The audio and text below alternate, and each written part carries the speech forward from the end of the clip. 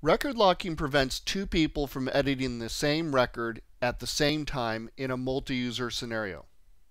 Just imagine if they could edit the same record at the same time. The last person to commit the record would erase the first person's edit. That wouldn't be any good.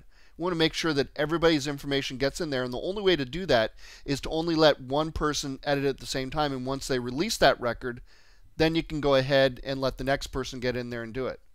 Now this is fine in a manual scenario, where you're just clicking into a field and starting to edit it. FileMaker will take care of all that. But when we're talking about scripting, you have to watch out about trying to write information to a record that is locked by somebody else. You don't want to run the rest of your script steps if you can't write to that record. That may be a crucial downfall of your script if it doesn't write to that record but does everything else.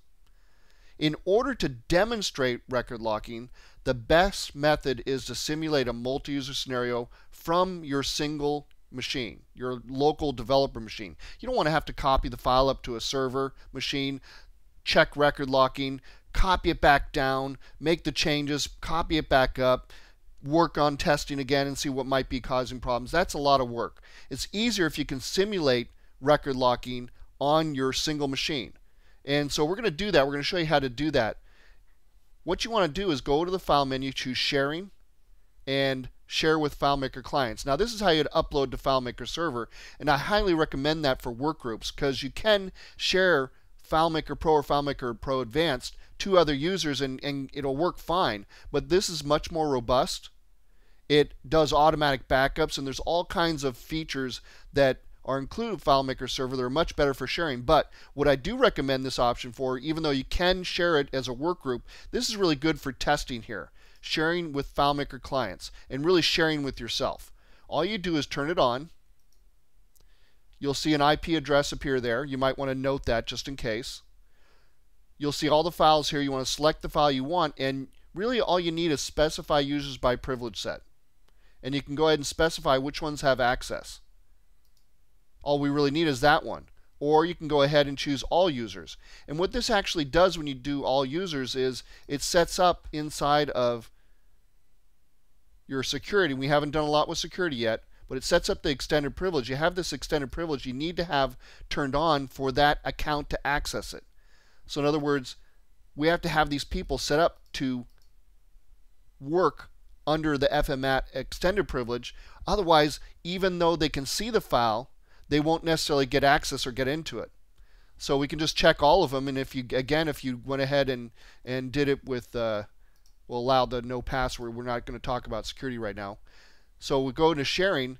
Again, if you went ahead and just choose all users, it would check all those options for you. And we'll turn that back on. Click OK. Now it's ready to share. So you really have two things you need to do. You need to turn sharing on and select what users can have access, whether you do it here or through extended privileges. Once you do that, now you can go to Open Remote. And what you should see there is that particular machine's name. And then you can see our files right there. Now there's a couple of things you need to know how to do in here. First of all, you need to know how to add in a host, like we've done here with Database Pros. You can hit the plus sign, it's very easy, and then enter in the IP address or the domain name of that host.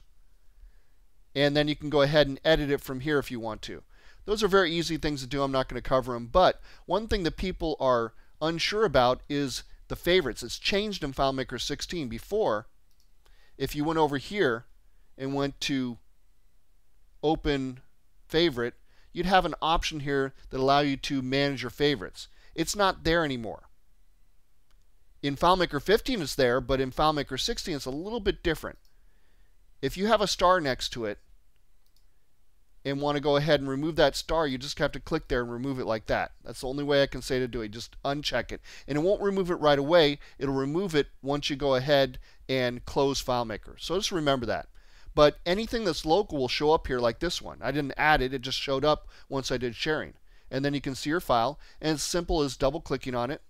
It opens it up. And what you want to see is that this one says Contacts to John's MacBook Air. It's a little bit different. This is the guest to that file. And if you look under the Windows menu, you can see the different files here as well. Here's the original. Here's the new one that's the guest to it. And so now you have two users. User number 1 in the background, user number 2. So you can lock a record and see what happens when you go ahead and try to edit a locked record. See what kind of messages appear.